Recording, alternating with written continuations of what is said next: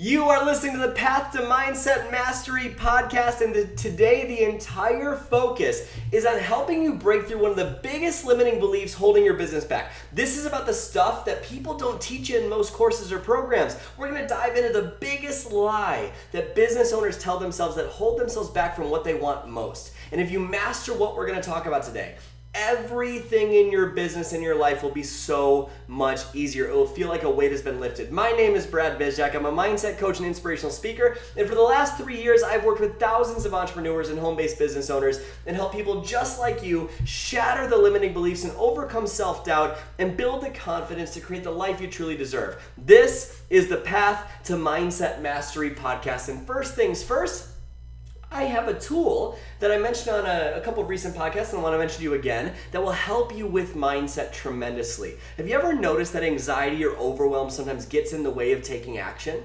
I created a download for you. It's a PDF called the Mindset First Aid Kit. It's your go-to guide when you're in the dark times and you don't know how to break through. And instead of just praying that these emotions go away or hoping something comes to make it all better, you can actually make it go away in seconds. It's actually easy to get overwhelm and anxiety and fear and doubt and all those limiting emotions to go away really, really quickly. That's what the Mindset First Aid Kit is for. You can find that linked up below this video, and this podcast is going to help you break through some of those things as well. But as always, if you're finding value in this, give us a rating and review. Like, I love seeing your feedback and how this podcast has touched your life and what it's done for you and your family and your business. So if you feel compelled to, we'd love it if you left us a rating and review, and share this on your stories on social as well. Screenshot it. People need to hear it, okay? So if you're willing to do that, go ahead. No, don't feel any pressure to do it, but if you feel compelled to, we'd love for you to share that story. So let's get into it in this short podcast today. Question for you. Have you ever felt like success is harder for you in some way? Like other people don't get your situation, or it's easier for other people. I want to share a quick story with you.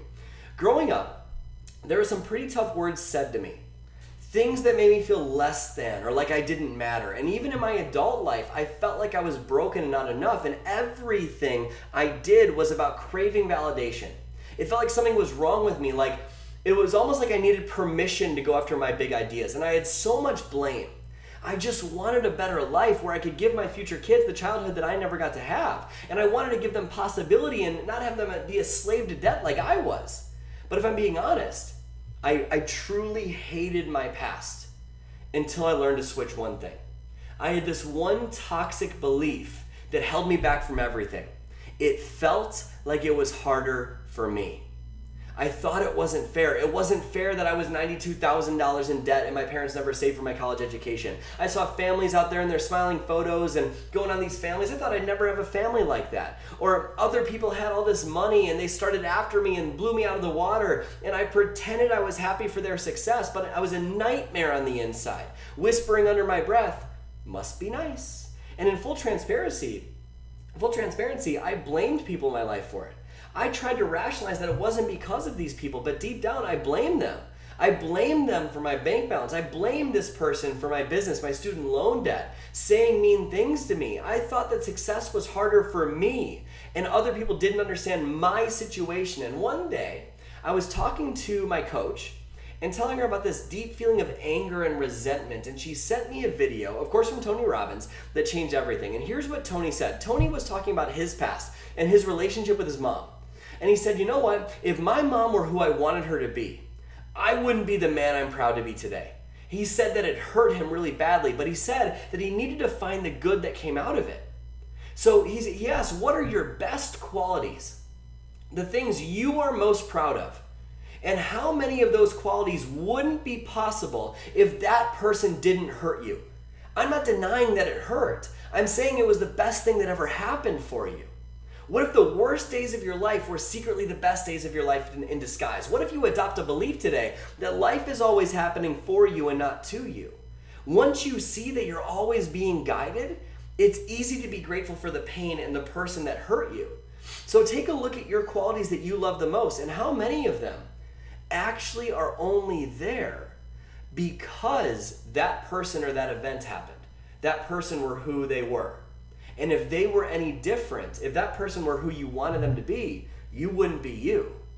I realized in that moment What I resented most about my life was the thing that created the man I'm proud of today. So I made a promise in that moment that I would love my past even though it hurt. I made a promise to be thankful it happened. And I'm sure just like you realize, difficult people test you, right? And man, these people tested me too. They said really mean things to me, really hurtful words that were intense and should never be said to someone like that. But I had to find the beauty in it. I had to choose to appreciate this person in the moment, even though it hurt. And when I learned how to do this, the feeling of healing that came over me was one of the most profound feelings I've ever felt. When my life was no longer someone else's fault, a weight was lifted and I could take responsibility. Guess how much easier it was to build my business when I took full responsibility for my life? So easy. My business exploded. I went to multiple countries. It changed our financial lives forever. But what's amazing is that my relationship with these people, they're so much better.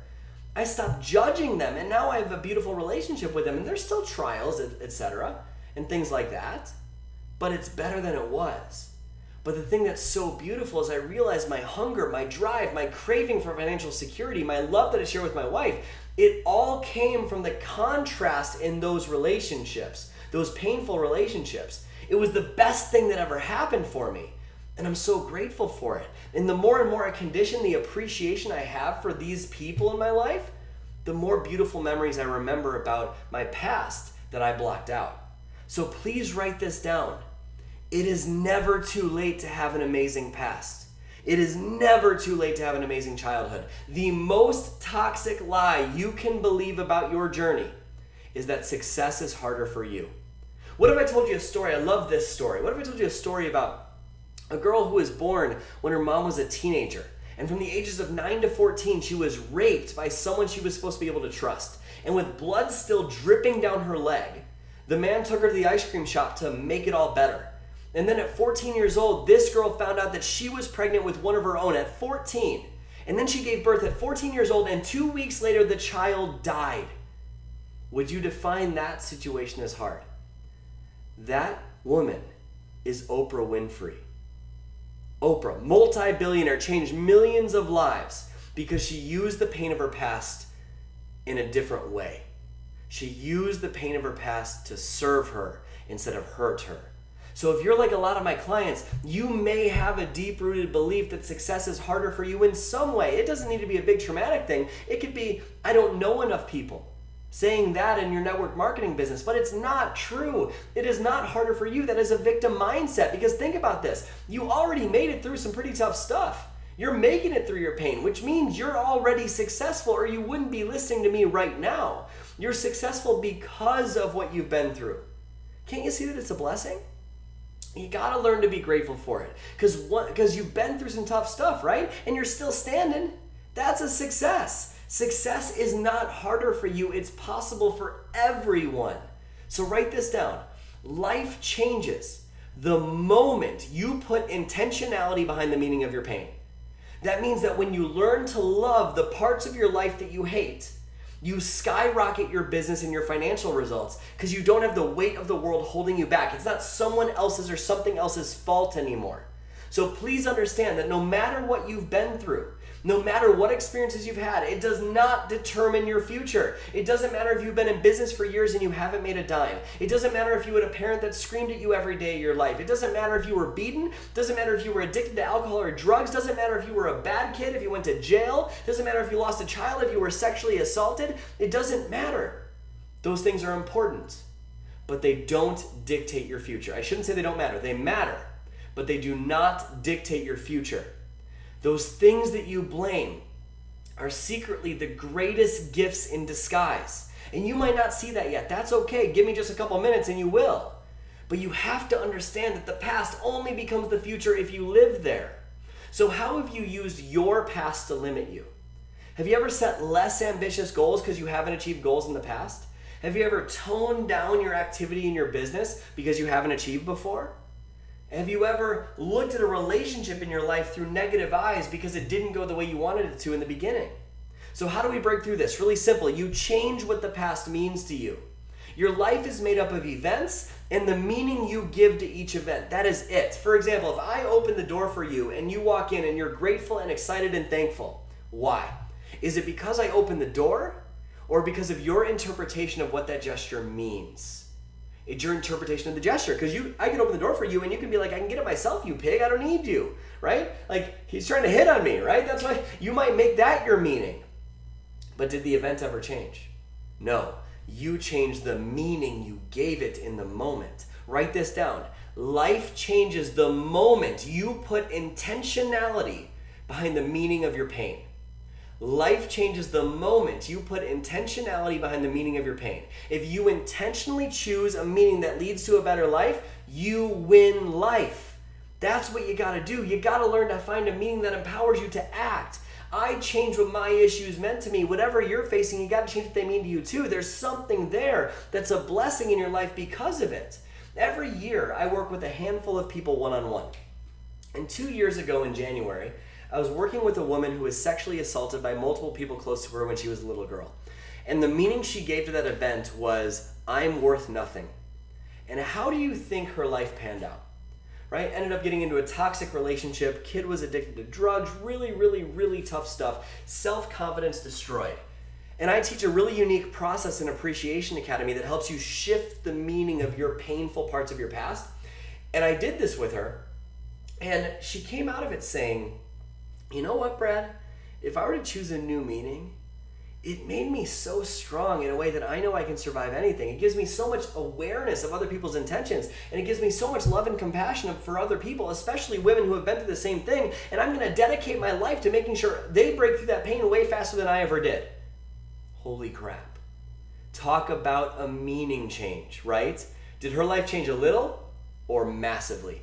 Massively it changed. Massively, but the event still happened. She was still assaulted. That didn't change. She changed the meaning of it. So you don't control what happened. You can't go back and change it, but you do control what it means to you.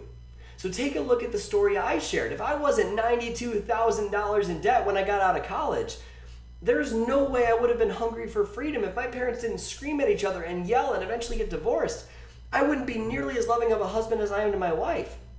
If love wasn't used as a weapon against me in certain times in my life, I wouldn't have so much empathy to where I could see through what someone's going through a mile away and pierce their freaking soul with the problem they're saying and actually give them the solution they need instead of what they think they need. It wouldn't be possible if love wasn't used against me or withheld from me. If my business didn't fail, I wouldn't have learned what I needed to learn to create freedom in my life. So take an analysis. What did your past create that's incredible? Because those issues, those challenges, they're the best thing that ever happened to you. Did it hurt? Absolutely. Is it still painful? Probably, but it wasn't wrong. The person that hurt you, the event that hurt you, it played the role it was meant to play. That person played the role they were meant to play. It wasn't wrong. If they were any different, you wouldn't be you. You control the meaning of it. That's on you. If you view your past that way, you can use it to change your future instead of staying stuck there. Because life will continue to try to teach you these lessons until you adopt it. So you gotta rewrite the narrative of your life story, and once you do, you find emotional freedom, and once you find emotional freedom, success becomes easy. It becomes easy because you feel like you don't have anything to prove. There's nothing holding you back anymore. When you flip that switch, not just logically, but emotionally in your nervous system, in your heart, the game changes forever. You'll never go back. Because all of a sudden you see how freeing it feels on the other side. So my point of all of this, of everything I have shared with you today, is that success is not harder for you. It was a gift. Success is an even playing field. It's so simple. It is not harder for you. Everything you have been through is a gift, and it's given to people. Success is given to people that learn to appreciate their life, including their past pain. And isn't that easy? Isn't that so much simpler? So I hope you took a lot away from this episode today, and that you use this, not just as something you hear just listening in your ears on a podcast, but you actually apply it to your life. Look at it and say, okay, what are my best qualities, and how many of them came to my life because of that person that I blame? What if instead I thanked them for my life instead of blaming them for my life? What if I thanked them for my past instead of blaming them for my past. So I hope that served you. Don't forget to download the Mindset First Aid Kit PDF. When you're feeling overwhelmed or anxiety or angry or fearful or stressed, it's so hard to get back on track. But if you know how to break through those emotions in seconds and not see them as a bad thing and no longer resist having them, all of a sudden the limiting emotions go away so much faster. You don't need a week or two to get back on track. You bounce back in seconds or minutes, and you get back to building your legacy and staying consistent in your business. That's what the Mindset First Aid Kit is for. It is all linked up below this podcast. And as always, if you are finding value in this, give us a rating and review. Love your feedback. I'd love your feedback on this podcast. Would love to see what you think of it, see how we can improve. Would love your rating and review on here just to share with other people how this has touched you. So if you feel compelled to, love it if you left us a rating and review on iTunes or Spotify or wherever you're listening. And share this on your stories. Screenshot it. Share it on Instagram stories and your social, whatever it is. Let's get more people to hear this. The more people we serve, the more people's lives change. So I hope this helped you today. My name is Brad Bishak. Go out there today and every day and live your life with a genuine smile on your face. You're only one mindset shift away from doing so. I'll see you next week.